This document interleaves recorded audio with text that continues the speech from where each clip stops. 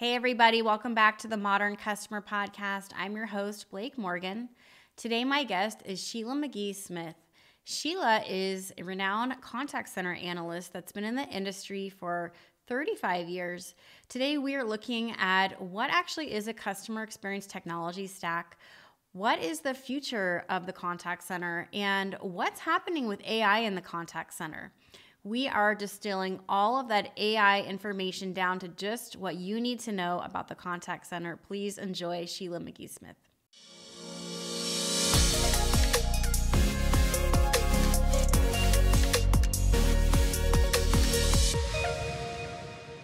Sheila, welcome to the Modern Customer Podcast. It's so nice to see you here today, and I just love that we accidentally match. It's awesome.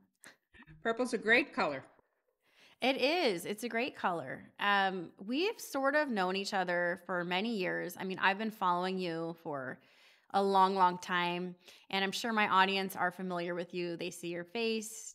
You do a lot of speaking and content. So let's just go back to the beginning for my audience that don't know your story. How did you come upon the contact center world? So interestingly, out of business school, I went straight to AT&T. And I was initially in a sort of technical support role. Then I became an account executive. Then I moved into market research for about 5 years. So that was great grounding to be at a firm as big as AT&T and to be able to do really high-level market research. I then got married, and you know this story. My husband came home one day and said, "Guess what? I got promoted. We're moving to Dallas." Oh. So I became a trailing spouse. And I just had the opportunity, once we moved to Texas from New Jersey, to a firm was starting up an analyst relations, an analyst house, a colleague. And the first report I did had nothing to do with contact centers. The second report I did was ACDs in the 90s, and it came out in 1990, and I have been following contact center full time ever since. So I worked for an analyst house for about 10 years, doing market share and, reviewing products, and then I went independent in 2000, and it's been a good path. So I think what's so exciting about the last 30 years is just been the progress in technology, that now we can just provide better services to customers. You've seen it all. You are on the ground studying this technology. You really know what's happening. Sheila, do you think that the contact center industry is more exciting now than it has been in the past? And if you think it's more exciting, why? Sure. So as I said, I've been covering it for almost 35 years now. And I think there are two things that have driven changes over that period. One is new challenges coming from customers, and then new technologies coming in to help meet those challenges, right? So there was a long period where, consumer technology was ahead of what was happening in the contact center, right? And a lot of that was driven by the smartphone. Suddenly, consumers could text and send pictures, and contact centers couldn't, right? And so we ended up playing catch up, and right into the pandemic, I think, is when that happened. And then, that we really, as a contact center, really embraced all the digital channels that consumers wanted to use. Now, obviously, we have artificial intelligence as a new technology, but I think it's being driven a little bit more from the business side, right? To create efficiencies and ultimately cost savings. And in the short term, I think we have to bring consumers along and educate them a little bit on how AI is not scary and AI is not going to invade their privacy. So I think there's exciting efficiencies that can be gained for companies who run contact centers, but I think we have a road to bring consumers along with us sometimes. Sheila, you mentioned ACD, call distribution software. I mean, let's just start at the beginning or the basics for our audience. Like, what is a customer experience technology stack when you think about the contact center? It's really changed over the last 5 to 10 years, right? 10 years ago, everything was server-based, on-premises. Companies had to run those themselves. There's really been a very big shift to cloud-based contact center technologies, in a good way. There's a whole lot of, um, heavy lifting of taking care of equipment that contact centers don't have to worry about anymore, okay? The other thing that's happened, even as we've moved to the cloud more recently, we've moved to hyperclouds, right? To AWS, Google Cloud, Microsoft Azure. And that has increased the scalability of cloud-based contact centers, the reliability, the global reach. So whereas 5 years ago, smaller contact centers were very easily moving to the cloud up to about 100 seats, today we see enterprises with tens of thousands of contact center seats making the shift to cloud-based contact center. I mean, some of the biggest that you can think of. Right. Yeah. And that's a game changer just because of it's easy to set up shop, right? It's just everything is easier. You work with so many different vendors. And I think for people, for practitioners especially, all the vendors, it can just be very confusing. I mean, do you have a way that you categorize all your clients and all the vendors into different categories? Would you be able to break that down? So it's interesting. It actually ties to your last question about the technology stack. In the past, we would have contact center software that did essentially three things. It queued calls that were coming in, so people would wait in line, virtual lines. Queued, it reported on those, and it gave analysis on those, right? So, routing, queuing, and reporting is what contact center did. And then there was a whole other class of software that worked on workforce engagement management. Things like, how do I schedule agents? How do I train agents? And one of the things that's happening, again, as I said, tying back to the technology stack, is once we move to the cloud, both of these types of software have come together. So it really started when NICE acquired InContact. So NICE was very workforce engagement management. InContact was a leader in cloud contact center. And when they brought those two together, they really created a new way of thinking about the technology stack for customer experience. And why did that come together? Why did those two things come together? When you think about it, let's say, an agent gets a call and they don't do really well, right? And it's not evaluated well by their supervisor, and it's also not a happy, customer service score from the consumer, right? So in the past, we'd have to take that data and send it somewhere to, a different team that worked on workforce engagement management and say, maybe this person needs some training. Today, with these things tied together, a couple of things can happen. The contact center can automatically take that agent out of groups that handle those kind of calls. So let's say it's a particular kind of technical call, and they didn't do too well. So number one, let's not route any of those calls to them anymore. But number two, let's send them some just-in-time training, right? Let's take them off the line, perhaps, when things slow down, send them a 1-hour module on that particular thing that they didn't quite get, have them do that, have them be tested on that, and then once they're up to speed on that new technology or that new, kind of technical question, then put them back into the routing queue so they get those kind of calls again. Mm-hmm. So tying together how we manage the agents with how we manage the calls just makes more sense. You mentioned calls a lot. I mean, how much of your work is helping vendors and clients understand the digital customer service that they need to be offering? So it's interesting that you talk about the digital engagement, because you're right, I do say calls a lot. But for many years, even though email was available and chat was available and messaging was available, we didn't see a big proportion of interactions. Let's call them that instead of calls. We didn't see a big proportion of interactions moving to those digital channels. One of the big game changers was the pandemic. People got used to doing a lot of things remotely, doing a lot of things with their digital phones and their digital capabilities.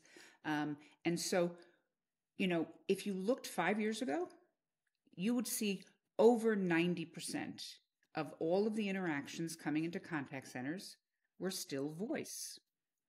If you were to look today, that's dropped to about 70%. So that's a big change in a few years, where 20% of interactions, people don't pick up the phone the same way, and I'm sure you're like I am, right? Yesterday I did a whole interaction with a company over chat, because I could do things in between while they were looking things up and, getting approvals to do certain things. And it's better use of my time than sitting on a phone. So there has definitely been a shift to digital. And to your point, companies are still figuring out how do we best do that. And it's going to vary, right? It's going to vary by what does your customer look like? If your customer is a lot of under 30 people, under 30 years old, you're going to see a larger proportion of that traffic going digital. On the other hand, you're doing Medicare hospital insurance claims, you're going to see fewer of those. So depending on what business you're in and what your audience looks like will really, drive which of these is a bigger proportion of the traffic coming into your contact center. Yeah, absolutely. I've been tracking that too. I was looking at a report from NTT data about the rise in chat and in chat bots and self-service in a few different age groups. So, and I'm with you. Like, I hate calling. I had to call this morning. My dog, her heart murmur, she's a heart murmur. She's old. The medicine is out. And it's like I'm calling the vet to see if I can get that medicine today. And she's barking in the background. It's loud. It's chaotic. Like, much rather do a text. It's much smoother. Let's talk about money. Let's talk about the investments that are being poured in. I mean, it's hard for some of us to imagine the amount of money that's poured into customer service. Can we follow the money with you, Sheila? Where is the contact center money going today? So interestingly, ever since the pandemic, there has been a shift to more investment into things that support agents, right? Things that engage agents more in the work that they do, give them more freedom to schedule the way they want to schedule, allow them to work from home. So part of that has just been more companies moving to the cloud, to cloud contact center, because you can support a work from home workforce much more easily if you're in the cloud, right? It's possible from premises-based servers, but it's a lot more, tricky.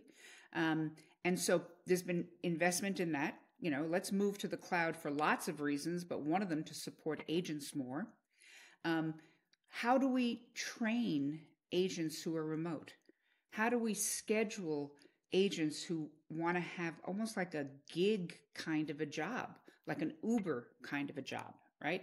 Right. I want to be able to, work from 9 to noon and then take 4 hours off and then come back at 7 o'clock and work for, 5 more hours and do a full day's work, but do it on my terms, right? So, in terms of training, recruiting, there's a lot of money being spent on recruiting as well. So there's if we move to the AI topic, which I'm sure we're going to come to, when we look at artificial intelligence in the contact center, there's really two ways you can go, right? One is, at least initially, is to automate interactions, right? To your point earlier, let's use a chat bot or a text, voice bot to completely automate so that an interaction never has to touch a live agent, okay? The other way we can go is, how do we help agents perform their jobs more efficiently so that we still get cost savings and we still get shorter hold times where a customer is on the phone less time or in a chat less time because we're helping the agent, okay? So that's called agent assist, And Agent Yeah. Assist is really the first way people are deploying artificial intelligence. And I'm going to stop and let you take this where you want to go, because I could just sit here and talk about this all day. Yeah. I mean, I always use the example of when you have to change your flight and you go to the ticket gate agent, and if it's taking a long time, that's because often the ticket gate agent, in the past at least, had to call a call center, and there were just so many um, hindering blocks in front of the experience of the employee. And so AI and Agent Assist, like you said, promises to just direct the agent. I've heard it described as like Waze navigation for agents. So that's exciting. Let's talk about the last 2 years. I mean, there's just been a lot of change in our industry, 2023 versus 2024. As we think about AI, like what are some of the advances that we've seen in the last 6 months that are different than we saw at the beginning of 2023? So 2023 is sort of a harbinger point in time, because that's when we all really became aware of generative AI. And I mean both technology vendors and technology consultants like you and I, but also consumers suddenly became aware of this next generation of artificial intelligence, which promised much more conversational customer support. So I think in 23, there were really two applications that were being deployed most quickly. And that was summarization, where at the end of a call, generative AI could look at the entire transcript of the conversation, figure out what the action items were, what are the key points, what was the intent of the consumer, did they get what they wanted, and to do that in seconds, literally 2 seconds, instead of an agent sitting there after the call trying to give a detailed look at what happened so that the next agent could have some idea.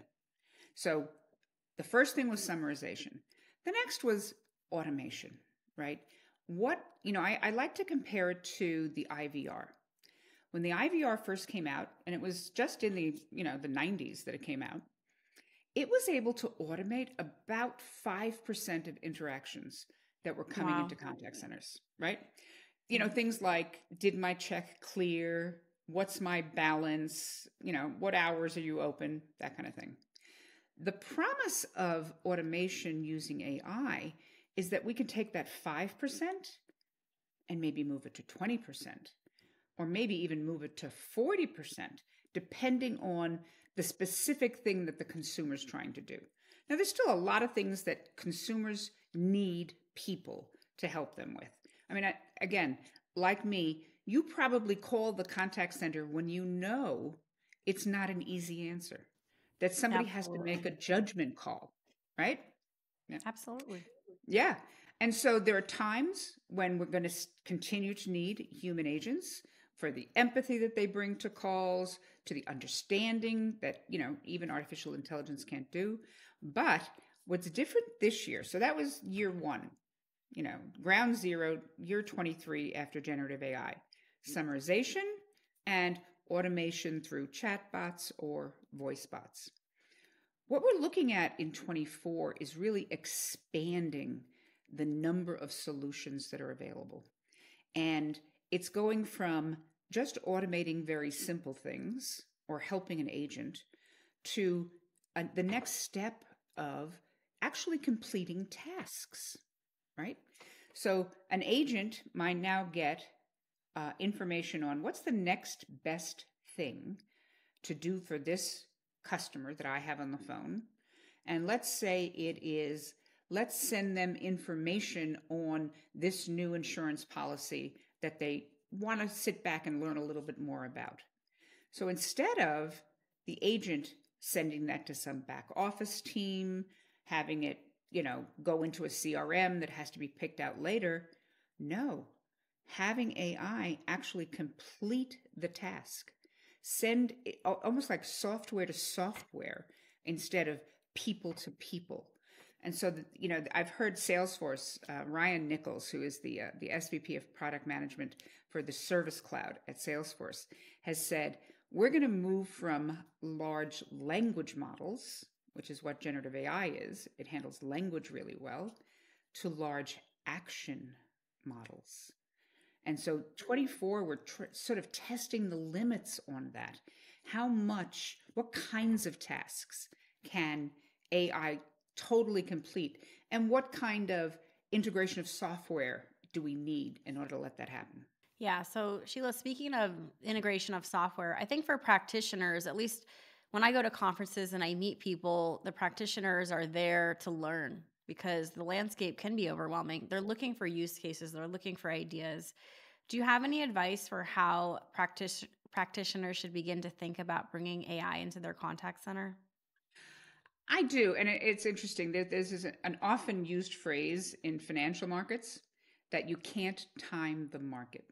Right? It'd be Okay. great if we could all buy low and sell high, but even the most successful Wall Street arbitrageurs make mistakes and they lose big from time to time.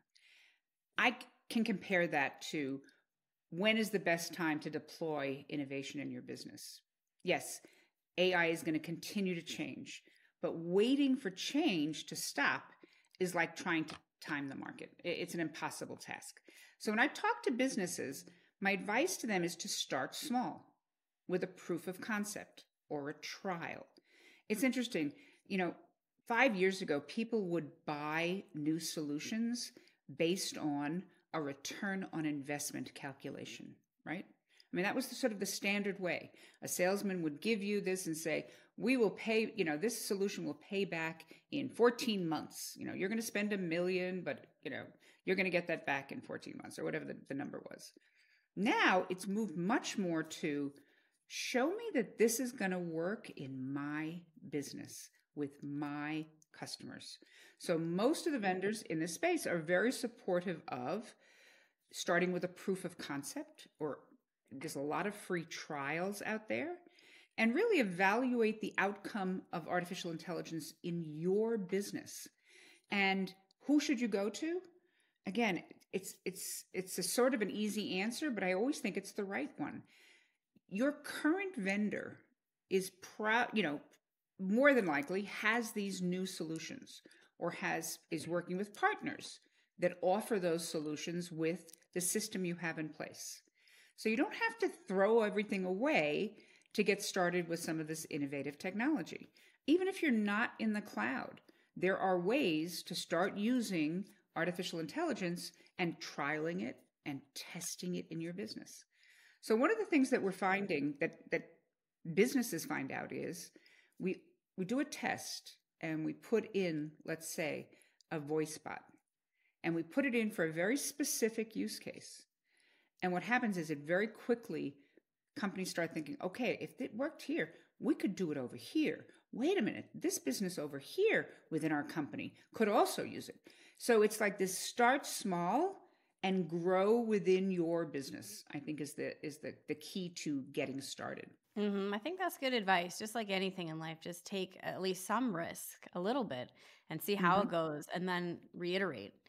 We're getting toward the end of our time together, Sheila. Let's talk about the future of the contact center. There are predictions, obviously, that there will be no people. It'll be fully automated, fully AI. I mean, what do you think, Sheila, the contact center of the future looks like? Are there more people, less people? There are about 15 million people who work as agents in the world today, right? And I think in 5 years, we'll have fewer. I don't think we'll have half as many. I don't think they'll all be gone. What I think is we'll probably have 12,000. That 20% of agent work, I mean, 12 million. right, I'm sorry, yeah, 12 million. That 20% over 5 years may, move on to different kind of jobs. And note that I'm not saying that agents will lose their jobs. There are new kind of jobs that come out of artificial intelligence. To name one, it's knowledge management, right? It's becoming more important. How do we give that information to an agent? How do we curate the information that we want to show to that agent? We need people in the middle of that, people who know the business, know the products, know the customers. So I think for the first time, we may be in a position to actually have a better career path for agents than we've ever had before. Mm-hmm. Yeah, absolutely. I think there's so much opportunity right there too. With every company wants to cross sell and upsell, but they're not even getting the basics right. So maybe there's an opportunity there. If they do the basics better, they can be more creative. They can do personalization and sales. So I love that. And I think I like your numbers. I think that does make sense. Like we'll still have agents, they'll just be a little bit less and they'll be redeployed. Let's Yep, move on to get to know you a little bit better outside of your work. You ready to take some rapid fire questions? absolutely. All right, Sheila, number one, what's the most important part of your morning routine? Ooh, interesting. Having a cup of coffee. Uh, that's my Amen. go-to first thing. Go get some coffee. Amen. Amen to that. And then in contrast, what do you do to relax at the end of a hectic day? So I am a big believer in something called the Calm app. So there's an app that's a sort of, if you're familiar with it, mindfulness kind of app. And actually, one of the vendors, Genesis, offered a subscription to some of the analysts for a year, and I have since, really gotten in tune with, turning things off, just listening to the app, and I find it's a very peaceful, calm down for the day, and helps me get to sleep. Yeah. All right, very cool. And then what show are you currently streaming right now? Ah, so A Gentleman in Moscow. So it was a Okay. fabulous book 3 or 4 years ago, and uh, Ewan McGregor is doing the title role in an 8-part episode on Showtime, and I am loving it. I have to sort of limit myself to one per night. Right. I can't, I That's can't, how I most can't, people. I don't have the luxury to sit there and watch 5 or 6, but I'm really enjoying it and savoring it. What's your idea of perfect happiness? Ooh, perfect happiness.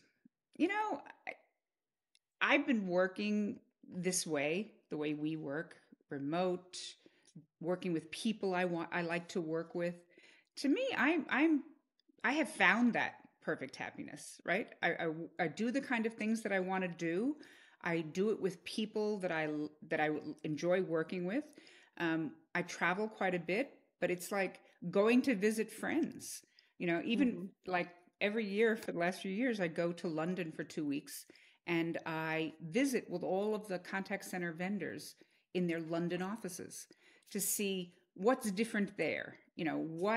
How are technologies being adopted in Europe versus in the US? What can we learn from what they're doing? And to me, that's like a vacation. Okay. Well, actually, Doing that's what my I next do. question. So, Yeah. what's your favorite type of vacation? Maybe you already answered that. Well, not really. So I don't have children, but I have 13 nieces and nephews. And when each of them hit 10 years old, I took them on an anti-MAME trip. So the most recent one was last summer. I had a niece because of the pandemic, she was 12, but we went to Tokyo because I have a brother who lives in Tokyo and she'd never even really met him. We spent a week in Tokyo. Then we went to Hawaii for a week and just spending time with her, letting her learn things about different countries and different cultures, and doing things that she'd never done before, is a great vacation for me. And I've done it a number of times. That is awesome. Love that. If you could have lunch with anyone dead or alive, who would it be? It's funny. The first thing that comes to mind is B.F. Skinner. I was a psych major in college, and he was the founding father of behaviorism, which I still think has great concepts for some of the work that we do, consumers. And he was just a brilliant mind. So it's an odd one. You're not going to get a lot of people saying B.F. Skinner, but Never. that's the No. first thing that came to my mind. Okay, cool. And lastly, if you had to describe your outlook in one quick motto, what would it be? I'm a native New Yorker, you know, and All that right. says a lot about who I am and how I live my life. That's awesome. Well, very cool. Well, Sheila, this has been so fun. I hope to see you soon out there at events, and I really hope you'll come back and continue to share your thoughts with us. And I really appreciate you being here. Excellent. Great to spend some time with you, Blake. Everybody, you've been tuning into the Modern Customer Podcast. Until next time. Don't forget to subscribe to my YouTube channel or follow me on social media, including Instagram, LinkedIn, X, and more.